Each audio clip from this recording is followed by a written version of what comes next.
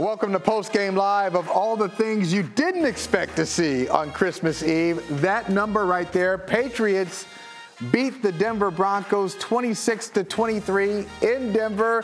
It gets even stranger. They won on a 56-yard field goal from Chad Ryland, who missed to the left, who missed to the right throughout the game. And finally, when the game was on the line, he made the 56-yarder to give the Patriots their 4th win of the season. How do you feel about it, Patriots fan? Happy?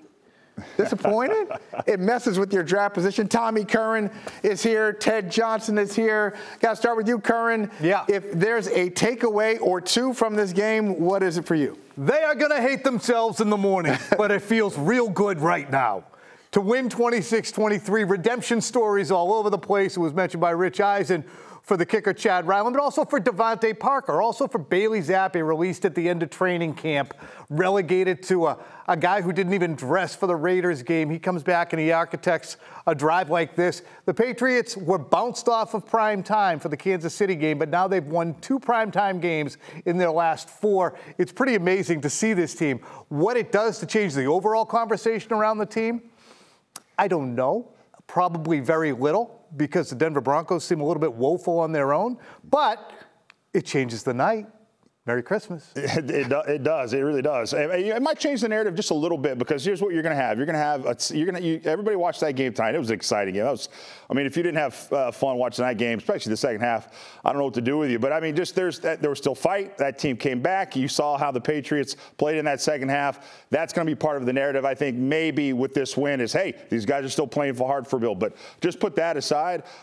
Great game for Bailey Zappi when you consider how the thing started. Just a horrible sack fumble there to start the game. He was terrible in the second half of these last 2 games, and so the second half has been a big issue for him. And they come out in that third quarter, you guys, and start slinging it. And it's just start putting drive after drive together. 3 touchdowns, 2 on offense and 1 on special teams in that third quarter. And then almost choke it away there at the end. But I'll say this, the defense had me worried there when Russ started cooking and doing his thing, leaving the pocket and started hitting guys downfield. The defense came up huge. Denver has it, scores tied. They have it. They lose 4 yards on 3 downs. The Patriots get the ball back and are able to go down and kick it, a game-winning field goal. So hats off to the defense. Hats off to Bailey Zappi for having a really, really, really outstanding second half when that's kind of been his bugaboo all season. And that's exactly where I want to pick it up. Curran said we don't know if this changes the conversation at all about the Patriots this season. Maybe it does with Bailey Zappi. We know that he has been capable of getting it done in the first half. The story is second half, he falls apart. Well, he had a good first half. Solid. Only scored 3 points in the first half. Second half, the defense really put them in position to score. But when it really mattered, because I said to Ted Johnson down the stretch, I said, what are they going to do? What are they going to do? They're going to play for overtime.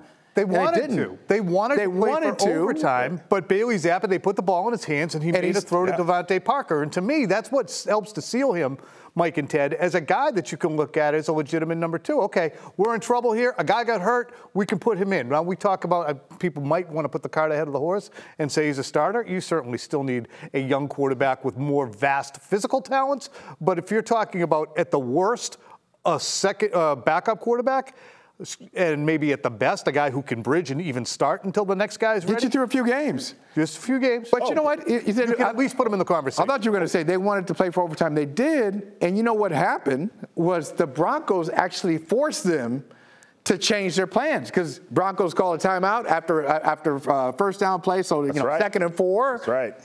And then they call a timeout again, and they force the Patriots. Okay, what are you going to do? That's right. You're going to have a little sorry run play, or you're going to go for it? And they actually passed the ball, and they had some momentum there. So, Ted, if you look at Bailey Zappi, do you look at him as, hey, just a backup quarterback who's on a good run, or do you take him more seriously than that? Just Bridgie, a good run. Bridgie, nice Bridgie quarterback. He's a Bridgie quarterback, and I said that last week, and nothing's going to change my mind. Look, I think he had five passes of 25 yards or more in this game. And I thought in his first start against LA Chargers a few weeks ago, even though he completed 1 deep ball, he gives these receivers opportunity to catch these deep balls. I mean, they're always just right around them. You know, they're not always perfectly thrown, but they're all catchable balls. And so that's what's what I like about this kid. Look, here's the thing. You know, can he be a viable starter? I don't think so. But does he have some guts? But why not?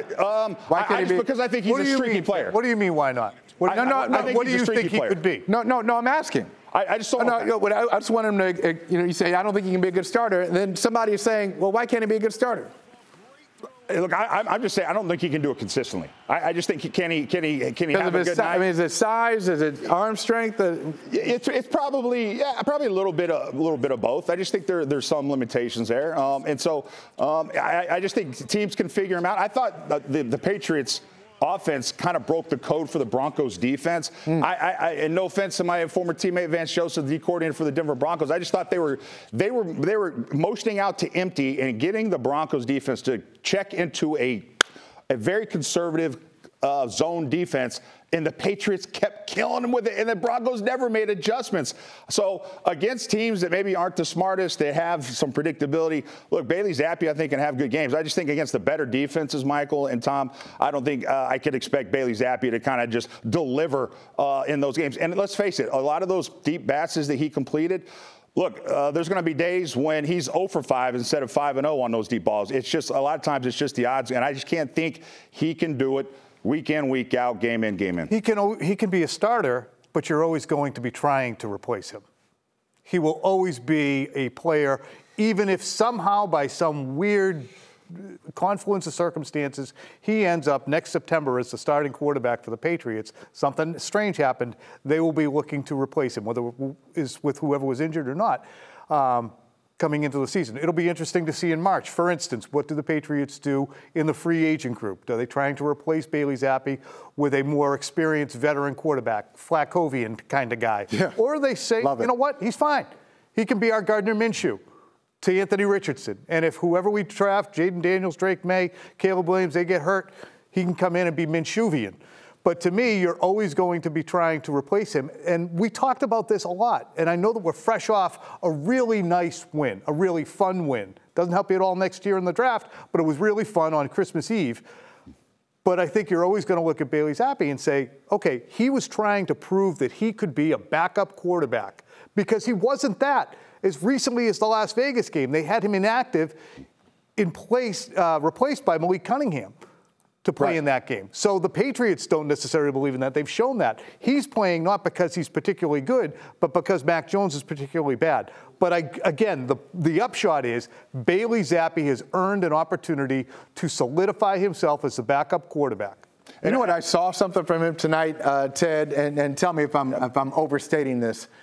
He moved around in the pocket really well, and he was able to complete some passes where you thought, maybe 3 games ago, Bailey Zappi, first game as a starter, second game as a starter, is going to stand there and take a sack. He really moved around and created some plays, not in a dynamic way, but just, hey, pocket awareness and throwing it down the field. Michael, that touchdown to Mike Gesicki in the back of the end zone, that was him finding a little bit of space to kind of break in out to his right and buying time and then hitting Gesicki in the back of the end zone because the Broncos were playing zone defense, a lot like how the Patriots were playing zone defense against Patrick Mahomes, who was killing them with those kind of scrambles out of the pocket. So Bailey Zappi did the same thing. He's got pretty good spatial awareness and knows where the pressure's coming from. And so, the one thing I do worry about, Bailey Zappi is not only is he streaky, can he be maybe streaky in season, but he can be streaky in a game too, is there's kind of like one play that you just go, Bailey, what were you thinking on that play? And, maybe that first play, a little bit of that was on Zappi. The first play of the game, he coughs up the football with pressure right in his face and should have done a better job of securing that ball. That's the only thing about Bailey Zappi is you can point to 1 or 2 plays in each of these games where you go, oh my gosh. The Broncos just didn't do anything with that gift that Bailey Zappi gave them early in that game. Went for it on 4th down and couldn't get in, and so 0 points came from that. But that's my point. I think he's streaky, and he always has one play that just makes me scratch my head. But I'd still say he never threw the pick. That first one, that's like pulling out of your driveway first thing in the morning, and all of a sudden here comes a dump truck at you. He incurs some blame for not having it buttoned up, right, and actually bouncing it off his own shoulder pad. But what blame do the Patriots incur for having Vidarian Lowe and James Ferentz on the field to start the game instead of Antonio Mafi and Trent Brown? I still don't understand that logic. Again, dodge the bullet. I'm with you on that. Dodge the bullet. They didn't score. But to me, the good thing about Bailey Zappi is you see a guy who tried a fake spike play and threw it into a team meeting when he was under duress against the Indianapolis Colts in Germany. Yeah. But now he doesn't have – he understands when to fight another day. He did it on scrambles. He did it on throws out of bounds. It has sunk into him. There are absolutely physical limitations. You'll always want to try and replace him if he happens to be your starter. But I think he has definitely solidified himself. How complicit do you guys think?